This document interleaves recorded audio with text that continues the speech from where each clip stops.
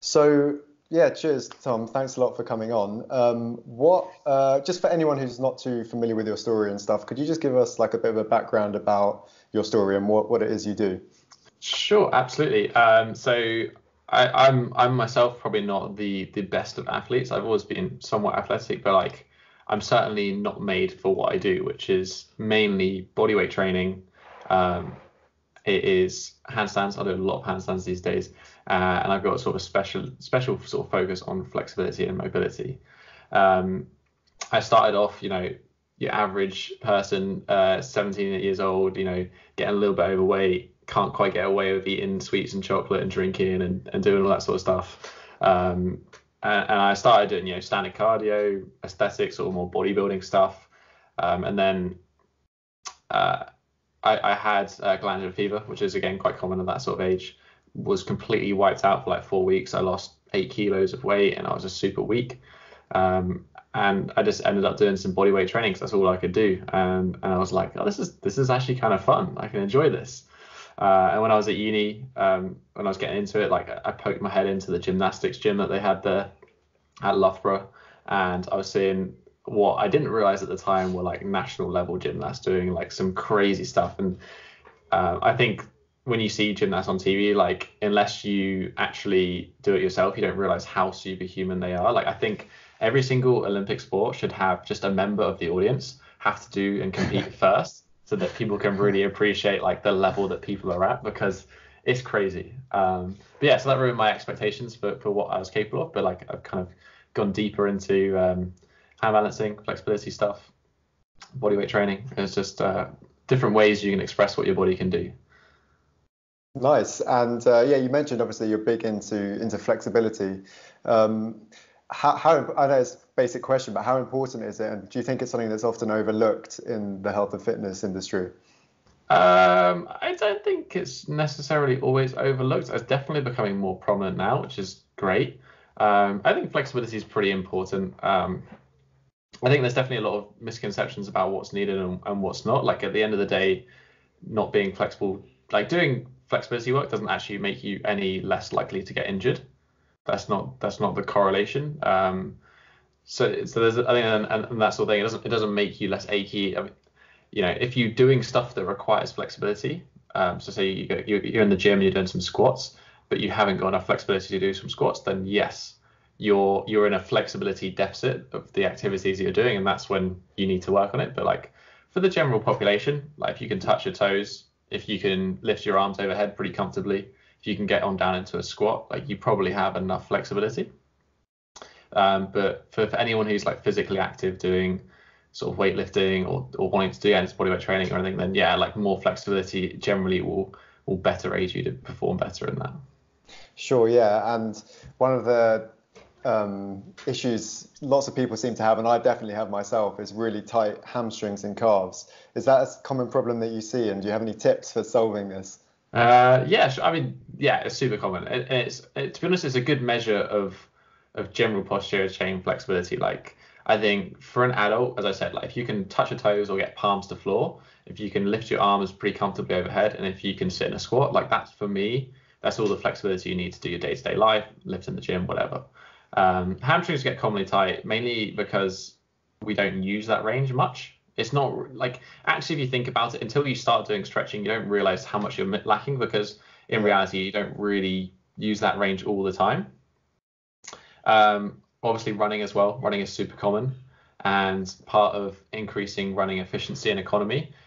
If you do any running, then your hamstrings and calves will tighten up because it just improves your running economy. So that's generally another reason. And two is the last one, three even, is just because usually they're weak. A lot of the times people have weak hamstrings. They're sat down all day, maybe weak hamstrings, turn off glutes. It's not necessarily the hamstrings are tight, it's that your body's like, I don't know if I'm actually strong enough to be in that position. I'm going to just not let you go there to make sure that you don't hurt yourself. Nice. And I know you do some online coaching, and obviously you have some clients, one-on-one clients. I just wondered if, if one of them came to you and said, well, their story and they want to improve their flexibility, what would be one of the, basic beginner kind of stretches you would ask them to or get them to do? Yeah, I mean, I think to be honest, when I work with a client one-on-one, and generally the first thing that we're trying to do will be forward fold or pike flexibility, hamstring flexibility. That for me, like, if you can get that to palms to floor, like that tends to unlock the rest of things. So that's generally the first place that you go, and it's quite an easy, measurable, straightforward one to get to. In terms of like what to do, what to go about it, it depends really. There's a couple of stages that you go to with flexibility work, and not all flexibility work needs to be just like stretching. You know, doing weightlifting in a specific way can increase flexibility. Like doing things like split squats will increase your hip flexibility. Doing things like Romanian deadlifts will increase, or good mornings will increase your hamstring flexibility. So there's all these sort of ways that you can just incorporate things into your training that will improve your flexibility without actually stretching. But a lot of people, the main reason, especially initially, that they'll be resistant to some hamstring flexibility or getting into a different position is like the stretch reflex. And the stretch reflex is one of the fastest central nervous system reflexes. And what it does is essentially like your nervous system is almost like your mother. It's like an overprotective mum.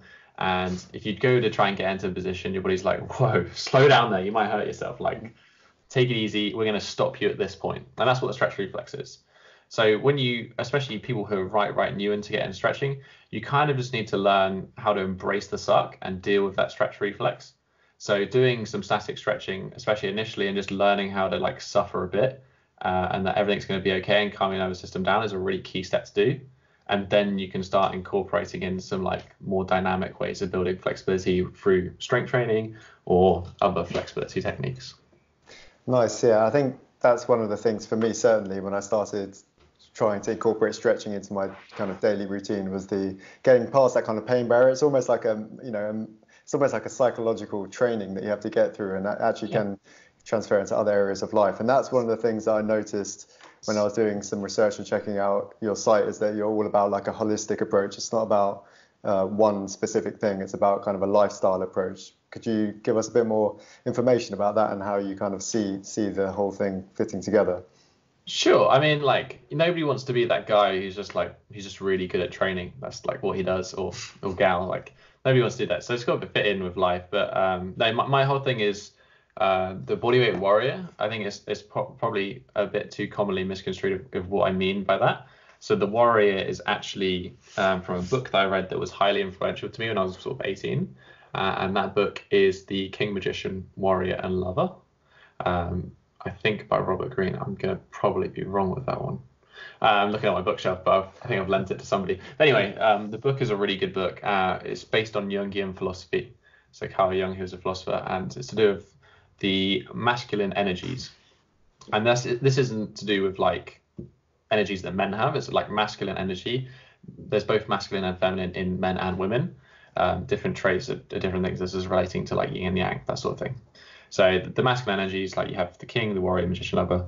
The warrior is the masculine energy that's all about getting stuff done and doing things for the right reasons, being patient, being consistent, being skillful, all of that sort of thing. So that's like the reason, that kind of warrior energy, that for me is like something that you need to harness in a good way to get good results in the gym and life in general.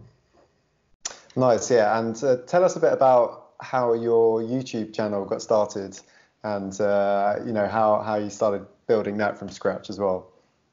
Sure. Well, I mean, my actual degree, I didn't do a degree in sort of physical fitness, physical education. My degree was in industrial design, which is basically making things look pretty, products wise. And I'm a creative person, so for me, I knew that I wanted to get into teaching people and helping people with like physical fitness is what I loved doing at the time. But I also needed like a creative outlet as well. And for me, like I just always enjoyed putting together videos. I don't know why. I actually used to do it years and years ago when I was like 15 for Call of Duty videos. I used to like film me and my friends doing some Call of Duty videos, put them together, put on YouTube. So I don't know. I've always had that sort of fascination with YouTube. So it was just something I wanted to do, and yeah, just started sharing kind of what I was doing, and I don't know. I've always enjoyed teaching. I've always enjoyed sharing information. It's something I've always got time for. Um, and one of my mentors and sort of teachers, Emmett Lewis, he's all about open source information. The idea that information should be free to anyone. It's the application, that's the skill part that you should be charging for. So that's like, for me, I thought, yeah, like there's no point putting stuff behind a paywall. Like, give everything for free, let people decide what they want to do with it. Nice. And so when did you start the actual YouTube channel itself? I think I was out in California on a holiday when I was maybe like 2014, 2015, somewhere around that point. Nice. 4 years ago, 2015, this year. Very cool. And so yeah, I had a look around your website. So tell me a bit about the details of your Bodyweight Basics program and the online coaching you offer. Sure. I mean, the online coaching it's very dependent on what people want to do. Like, I work with a whole host of people, which is really interesting to do. It's like some people who have 1 hour 2 or 3 times a week to train, and they want to just like touch their toes and sit in a squat better.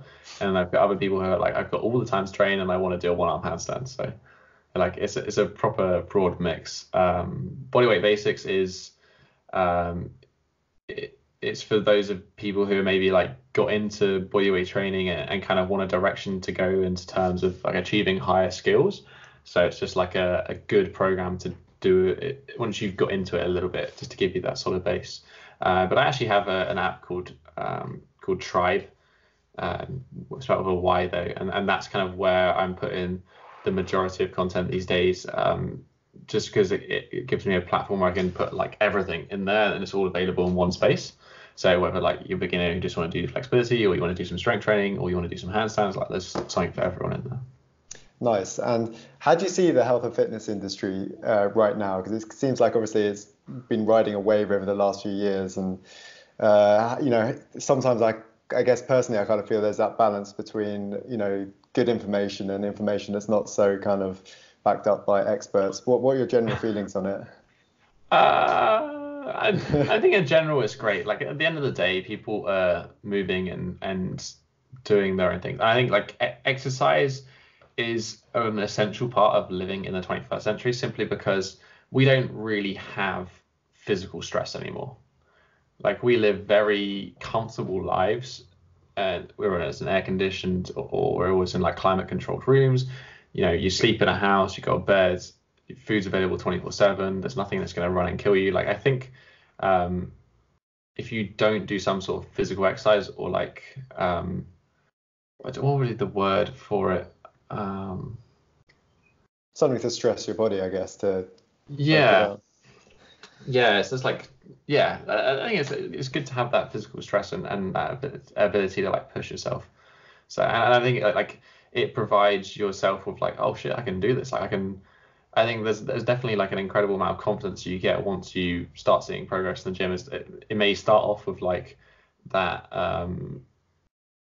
exterior sort of focus of wanting to look better or whatever, but it can definitely turn into like, oh, I'm actually stronger than I think I am. Like when I've worked with like female clients who've got their first pull-ups and stuff, like that's awesome to see. Girls especially like go away from like this toning, just wanting to lift little weights, to like, I work with like a powerlifter girl who she wasn't anorexic, and now she's like a complete badass. Like she lifts super heavy weights, she looks great, she does handstands, like she's awesome. So I think it can be very transformational in that sense. I think people are definitely moving on to that, but I just get frustrated when I see people trying to make a quick buck, which is that's probably the most frustrating thing, which happens all too commonly. Of course, yeah. And talking about, I guess, the stress and stuff. I know I saw your video when you went to do an ice water plunge with Max, Max Larry. I think it was last year. And I've tried to incorporate that into trying to do one kind of trip to the lake once a week, because it's quite like you say. I think it's Heath. Yeah, Hampstead Heath. Yeah, exactly. Yeah. That's really nice. Yeah, no, it's really nice. And I think it's, like you say, it's like a balance between, obviously you get the physical benefits, but you also do build up that kind of mental toughness. Like the first time you go there, it's like sheer dread. And now you still get the dread, but it's not, It's a you little can bit of work dread, through but it. you can handle it. Exactly. Yeah. Yeah. So I think that's It's important. adversity training that's the word I was trying to find. Adversity training. Putting Right. yourself through like some sort of adversity, which is like a hard workout, or like taking a cold shower. And I think like the idea when you say to people like I do cold showers, like, oh my god, like Yeah. that sounds horrible. Like it's really not that bad. No, I think that shows how comfortable we are as a society Yeah, as well. exactly. Yeah. Like we live in a northern European country. Like it's supposed to get friggin' cold in winter, Yeah. and we're supposed to be able to deal with that, but we don't necessarily deal with it. We've got nice coats, and I'm not saying like just walk around with your t-shirt and get used to it, but like it's a good thing to do, and there's definitely some proven benefits when it comes to cold showers. I mean, obviously with like anti-inflammatory reasons, but just I think it's definitely there's part of it at a level when it helps the mitochondria, which are these small cells in all your muscles, and there's a huge importance there, like with its relationship to light, but also cold. So cold's an important factor. Like that's when we moved north, there was less sunlight, but there was more cold. So I think if you live in a northern hemisphere sort of country, then incorporating some cold stuff can go a long way, especially in winter. Yeah, sure. Do you do that yourself? Do you take cold showers and do cold water therapy? Yeah, I mean, I'm by no means like completely mad. I don't just jump into like a freezing cold shower each morning. Like I have it on like warm, and then I'll just finish with like 5 minutes of cold, and that's enough for me. I did like last year. I swam at least once a week throughout the year in the sea, and that was quite a nice challenge. The sea is a little bit warmer. The Hampstead Heath was the coldest I've ever done. That was 4 degrees, and water always feels 10 degrees colder than whatever the temperature it is. So like felt like -6. It was bloody horrible. But yeah, I try to swim in the sea. That's usually just cold showers more than enough. Nice. And I noticed in your interview when you're talking to Max, obviously he's big on intermittent fasting. Is that something that you practice regularly or not? Yes and no. I think it's good to have a break from food. I think this is kind of an obvious thing. I don't practice it, and I think Max, to be fair, is the same. He's a little bit less strict than like the standard 16/8, which so I've talked about this before. I've said like as long as you're having a conscious 12 hours where you're not eating, and 8 of that you'll be sleeping anyway, so it's not really a big deal. But oftentimes people, maybe if you're less conscious about it, like you're actually probably be eating like until an hour you go to bed, and then you're probably snacking and stuff in the day. So like for me personally, I don't necessarily fast for a long period of time. I might eat my evening meal around 7, and I might eat my breakfast or whatever like 10, 11. I don't really worry about times, but like just consciously trying to not eat between those times either. Like, so I have my meal and I'm not going to snack because I've eaten enough for my meal. And I think like otherwise you just end up eating all day, and I don't think that's particularly great either. Yeah, sure. But yeah, I mean that's kind of my approach to it. And then I do some extended fasts of maybe like 2 or 3 days every now and again, but those are less rare. Sure, and I think that was one of the things as well that I think Max tries to get across is that intermittent fasting is great, but people do get hung up on the counting the clock and all that, and it's actually more of a kind of a incorporating into your lifestyle in a sensible way, not. And there's actually all sorts of very useful health benefits that come of it. Obviously, like the cellular autophagy, but especially if you can for sleep, eating late at night is one of the biggest ones that's going to impact your deep sleep. There's obviously blue light and other things, but like eating late at night can really do that. But when you fast, like you do try to cut that off a little bit earlier, and I think that can also be quite helpful. And what about your own diet these days? Have you, like what would an average normal day look like in terms of what kind of stuff you're eating? I'm actually experimenting a little bit at the moment. I'm kind of moving a little bit more towards what would be considered, I guess, carnivore. So I've been a long time, I've been low carb or lower carb, not low carb by any means. I tend to eat carbohydrate based on training, but I was having a conversation with a mentor the other day and mentioning about the fact that I was craving some sweeter stuff here and there. And he was just like, usually for your particular metabolic type or from somebody who's from a more northern background, then that can be that you're under eating in protein and animal products. He said, like, just try having more protein and see how you feel. And like, yeah, I feel so much better. I'm not craving stuff at all. I feel very satiated, and like recovery's better. My sleep's got better. I got more deep sleep. So it's kind of interesting. I tend not to I don't have because I hate getting into this conversation with vegans and whatever, because it can be very religious, but like me personally, I know I feel better on lower carb, lower plant matter, more animal products. As long as I try to source those animal products like from the butcher down the road from me, from farms around me, I'm happy.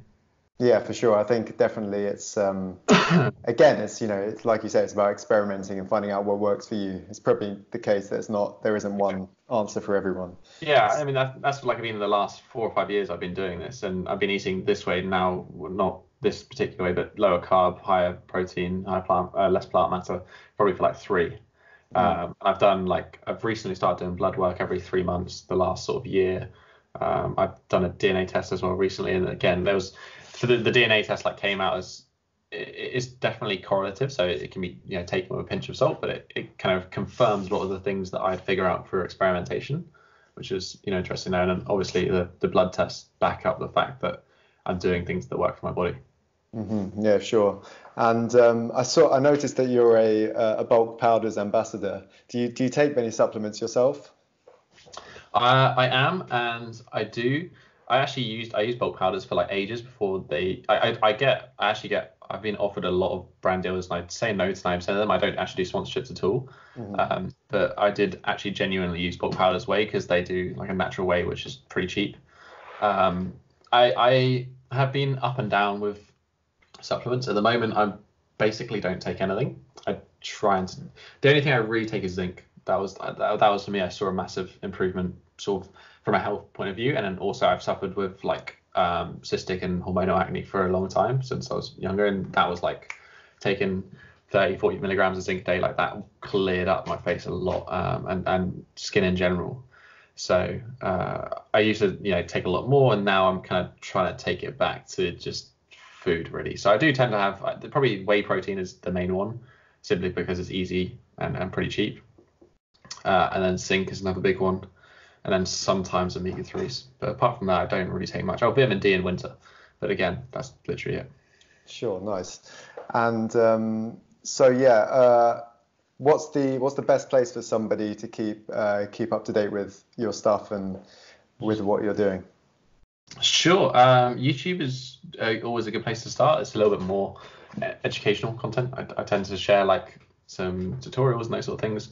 Instagram's kind of just whatever's going on. Obviously, with Instagram stories now, taking Snapchat's features and just doing it better. So I just like to share whatever's going on in there.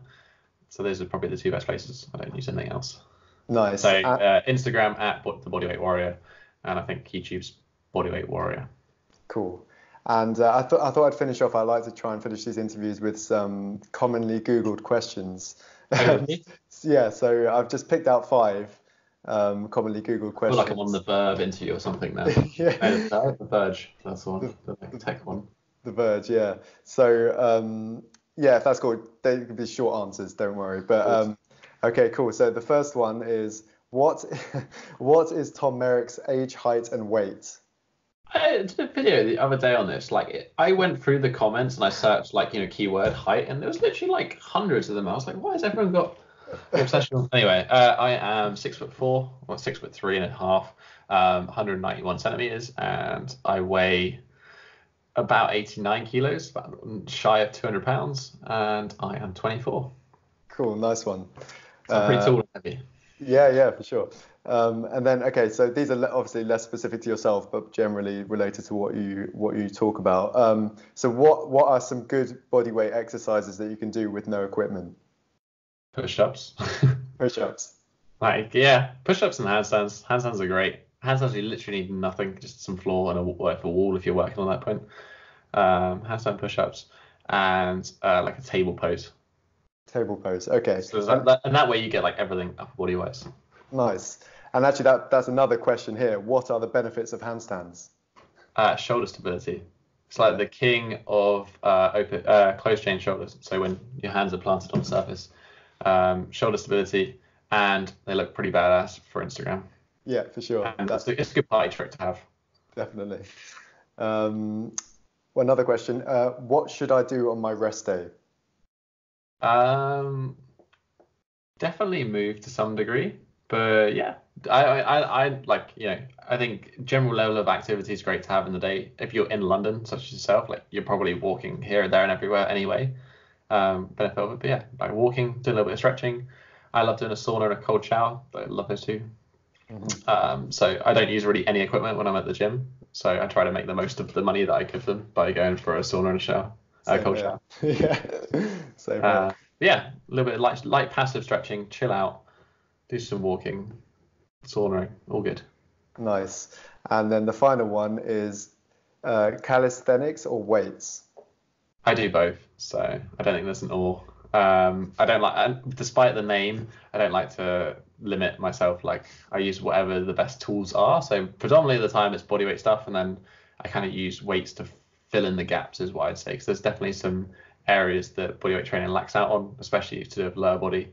So I still lift with lower body stuff, and I do some more arms, rotator cuff, extra stuff with weight training as well. Nice one, Tom. Thanks a lot for your time. Really appreciate that. That's a pleasure, Martin. Thanks for having me on.